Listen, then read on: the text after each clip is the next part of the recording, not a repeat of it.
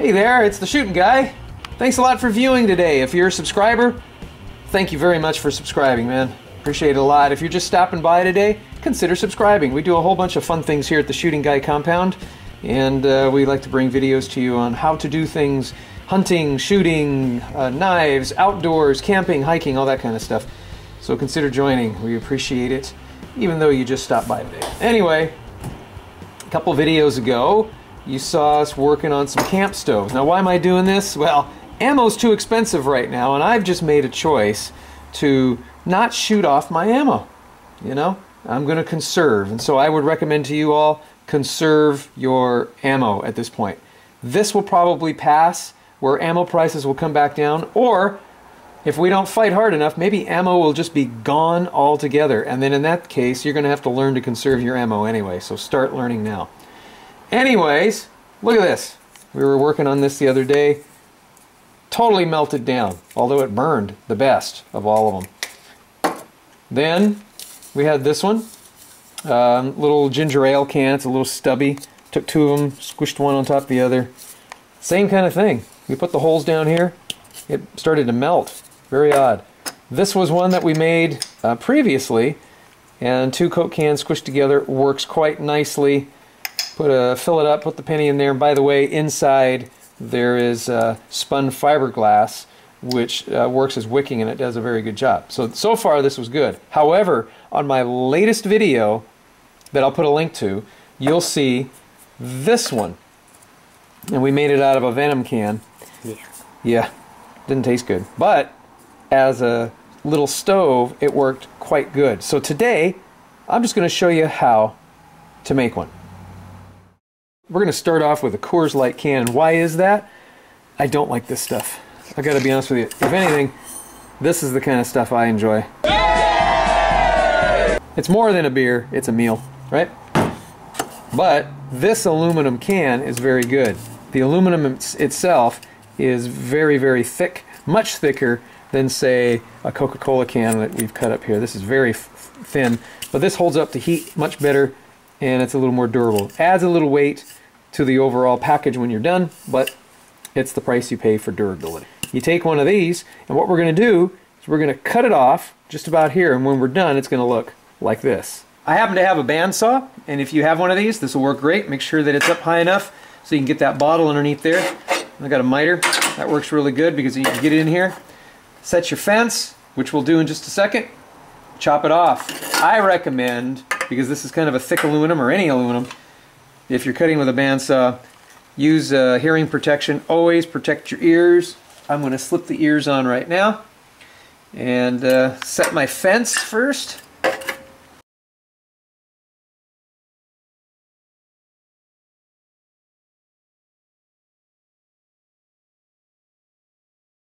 When we cut this with the bandsaw, we're going to cut just after the hump.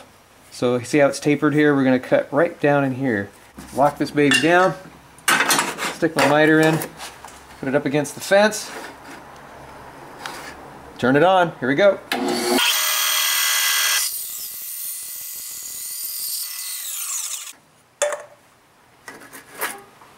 Alright, part one. I've got a half-round file, flat on one side, curved on the other. And I'm going to come inside here and just kind of take off all the burrs on the inside. Go all the way around.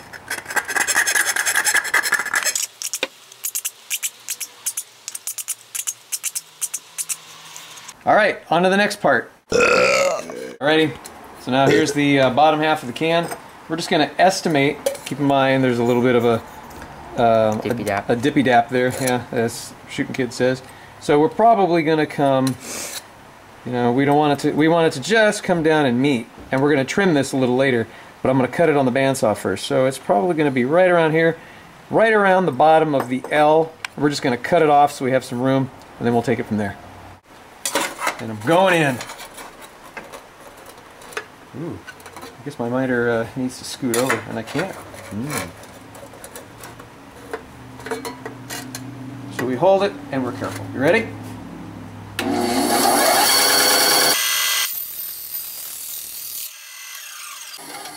Alright, on to the next part. Now that we have that cut, and it's pretty even. We stick that in there, and we see that we have a bit of a lip, and that's probably a bit of too much lip. So we're going to trim that down, and I've got some trusty scissors that work pretty well to trim that, and I'm going to do that in just a minute. I'll show you how that's done. So I'm just cutting that so I have about 3/16 of an inch of a lip, and maybe just a little less.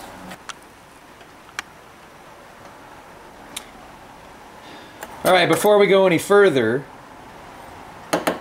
I'm going to cut some notches, and the reason why we do that is, if you see on the finished product, can you see down inside of there? Is there enough light? Yep. There's some holes in there. That's so when you fill this up, the alcohol or the fuel can escape into the outer wall and fill this thing up in here. So you've got to file this down. So here we go. All I'm going to do is take a triangular file, make a notch there, turn it, and turn it 90 degrees, line it up again, and do that. Put some notches in. Simple, right? So now we got the can, we got the inner wall inserted all the way down. It's pretty flush, and instead of doing a roll like some guys will take a bottom of another can and make a die out of it and press it down, and we do all that elaborate stuff, which works great and it looks really good. I gotta confess, I've seen those. I just decided, because I've tried it a few times and I was unsuccessful at least half the time, so I've decided use brute force. I got 2 thumbs, fits in there nice and snug. I'm just gonna roll it over with my hand like this, and as you can see, it just takes a little bit of time and a little bit of patience. And then if you want a nice good crease, you can take your pliers, and actually I'm going to go over it with my fingers just a little bit more, give it a nice rolled edge. And you just come around and give it a gentle squeeze on all the high points until you make a nice crease. And you just keep going around, and when you do, it'll get pretty nice and flush like this one is.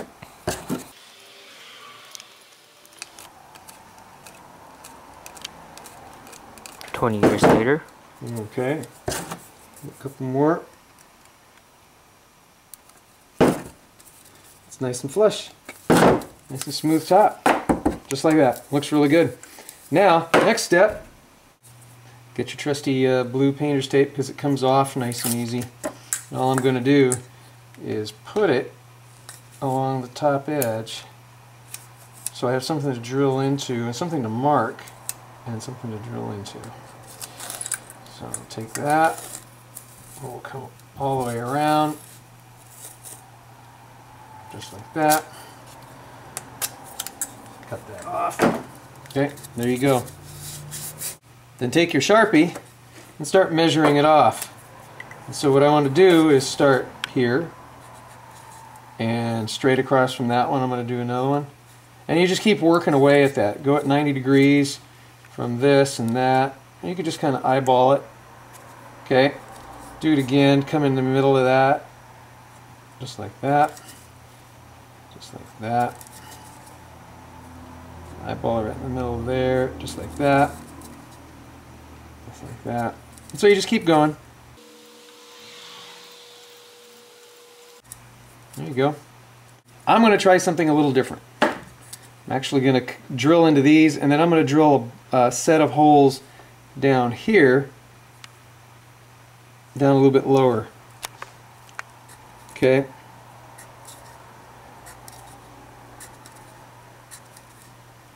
And once I've done this and I've drilled, then I kind of have a die, or a template I should say, for another set.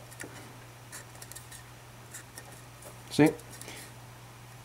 Come back in just a minute and I'll show you what I've done. We drew our vertical line so we know where we're going to mark off individually the holes, and then we have 2 circles, one at the top.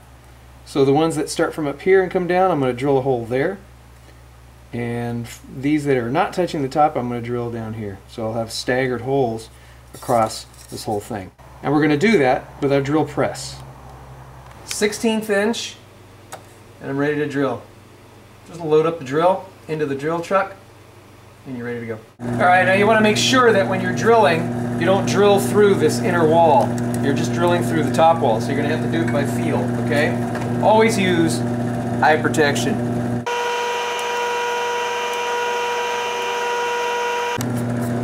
Okay, got the first set of holes. Now I'm going to go down to this line down here and do the second set.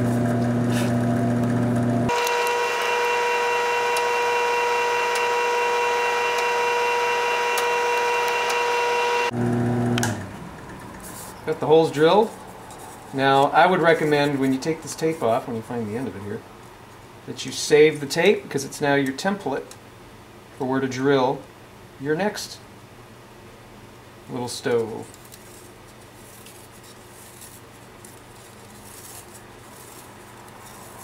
Just like that. Save it someplace temporarily. I'm just going to put it right there and I'll know where to find it later. And before I do anything else, I'm going to do another quick check. Looks like I have a hole that's semi-clogged, so I'm going to fix that up. There you go. Just kind of clean up the holes just a little bit so I get some good jet action through them.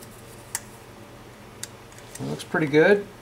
Now, the idea was to stagger the holes so that when I put a pot on top, there's enough gap between the top of the pot being there and these holes so there's some oxygen and the flame is able to leak out. Alright, so there you go. Just making sure it's all crimped down. Now for the fun part, we're going to fill it with alcohol and set it on fire! SLX denatured alcohol. Yes! This works great for your camp stove. Because it says flammable. Yep. These things are called strike anywhere matches. Meaning, you can strike them anywhere. We're going to pour some alcohol in there. There's just about an ounce of alcohol. I'm just going to pour enough to go to the top of the little line thing there, and then it'll go down because it's filling up the sides. It all equals out because with the little holes that we put in there. I'm going to get this out of the way so it doesn't catch on fire. Fire! Scout's proud. Scout's proud. Yep. So, let's do this. Look at that. All right, give it a whirl. Here it goes. So it's going to take a few seconds to prime up and heat up that alcohol in there till boiling temperature. And as we've talked about before, when it does, it starts to vaporize through the little holes that we drilled on the side, and it works like a little stove. How long does it take? And after a little while, you'll see the flames coming out the little holes on the side. That's because the alcohol is beginning to vaporize. There you go, folks. Little camp stove, and you're ready to go. And with my experiments before, in about 5 minutes, you can boil a couple cups of water that you put in a pot over there. So I hope that was helpful. Go out there and make yourself a camp stove, and don't set your house on fire. Alright? Yeah. It's just another excuse for shooting kid to play with matches. Hey. But it's a nice controlled environment. We should be okay. And I'm a Boy Scout. Alright, it's the shooting guy, along with the shooting kid, and our boiling alcohol stove. We want to say, God bless you, God bless America, and may America bless God.